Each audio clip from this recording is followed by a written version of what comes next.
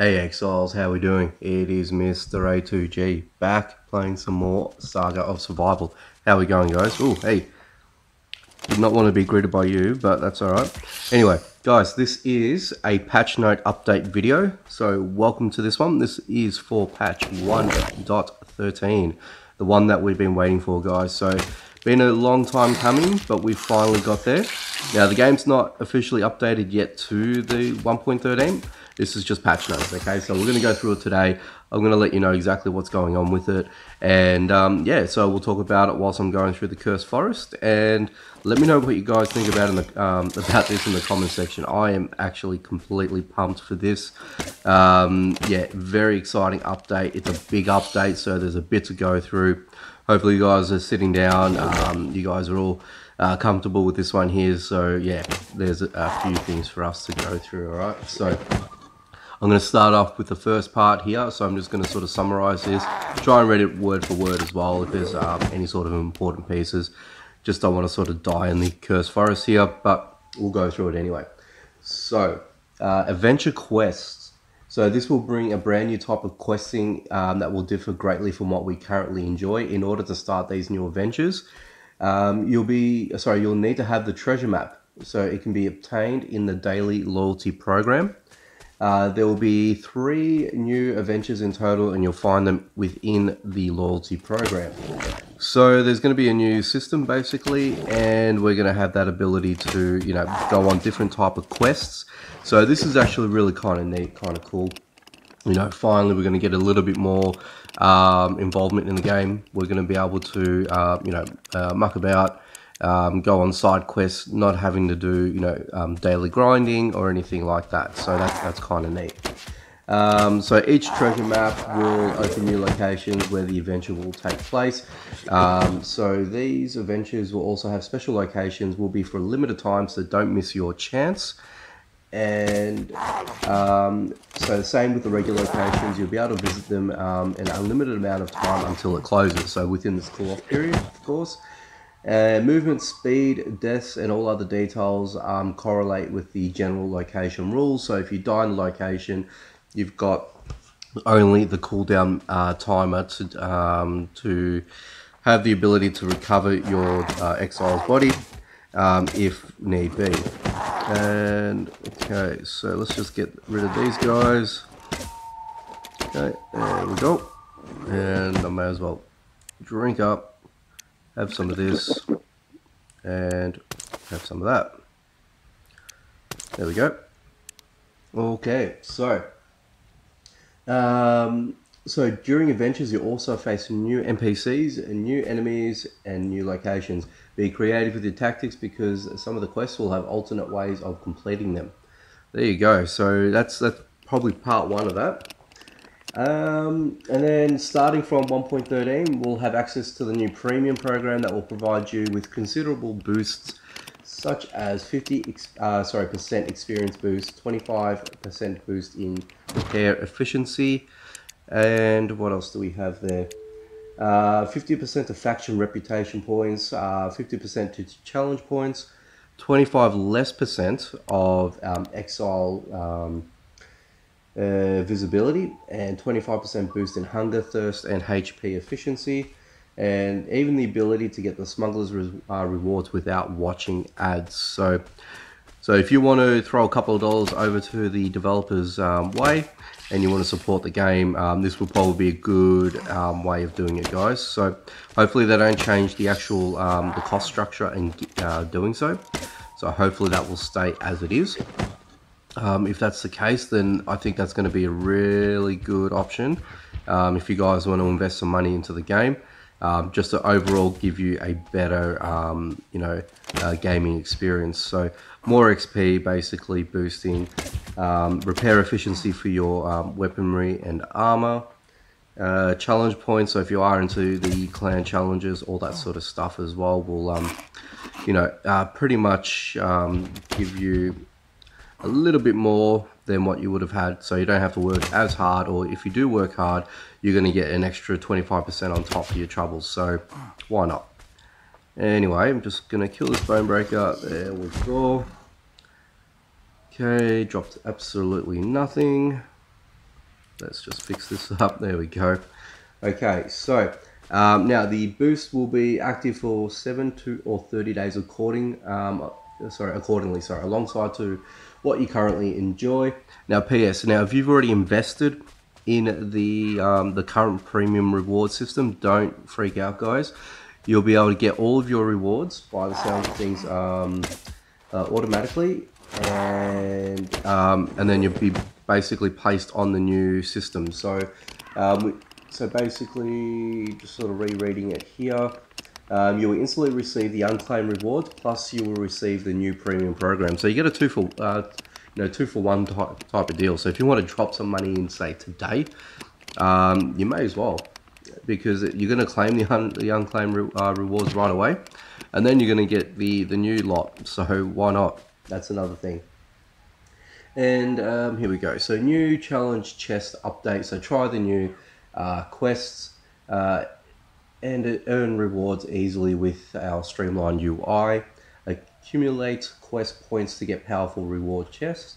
We've decided to remove the card system, and now there will be daily quests instead of them.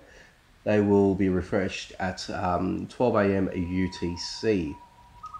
Okay, so we are going to get into the next part. Now this is regarding the auto battle as well.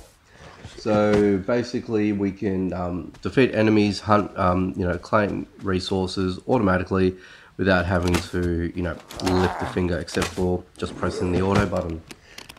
So from 1.13, your exile will be able to auto collect resources on locations even if there's still enemies. If enemies attack, the exile will fight back, and when the enemy is killed, he'll continue to gather resources. So that's pretty standard with all other type survival games. So I'm glad they actually added this into the game finally. So I think that's been one of my little annoyances with the game ever since I started playing with it. But you get used to it. So I mean, the fact that they're adding it now, look, it's a luxury, so it's good. And so basically the only things that you need to make sure you have are locations, have resources to collect, free slots in the inventory, and the needed tools to collect resources. So it's pretty standard. Okay, so as long as you have available slots, inventory, the weapons required, the tools, I should say, you're pretty much right to go.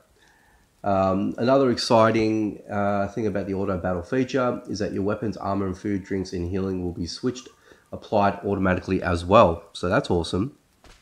So if you notice, when you do the current way of auto collect, once all the enemies have been cleared out in a zone, you'll have that ability to can do the auto mode, but also your exile will, providing obviously that you have food and water, it'll be able to self-heal and automate that for you. So you don't need to worry about that at all, which is amazing.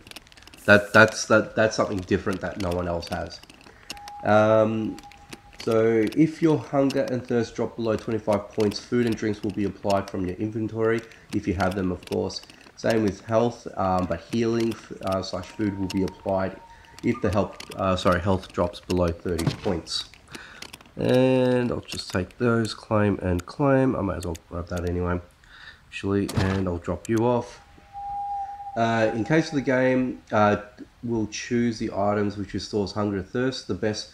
So it'd be from the best firstly. So same rules applies to weapon and armor, just to give you a bit of an idea. Okay, so since now you have new adventures, we've decided to add some new rivals for you to make them challenging. For this, be careful fighting these strong and extremely dangerous creatures in the Eastern Marches. So we have, nice, perfect, swamp goblins, dark swamp goblins, orcs, lava/giant lava golems, ice/giant ice golems, and the powerful spider queen. So if you guys recall my previous video about the NPC teasers, that they are basically the enemies that we are looking at.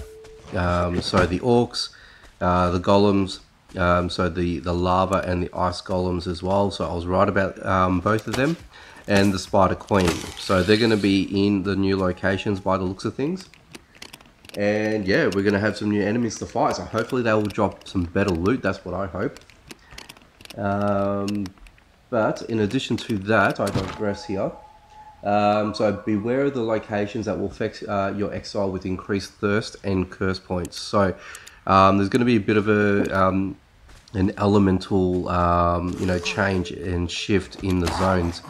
Now I'm not saying it's going to be all zones. I might be thinking it's going to be mainly towards the newer zones. They may integrate this out a little bit later on, but basically again,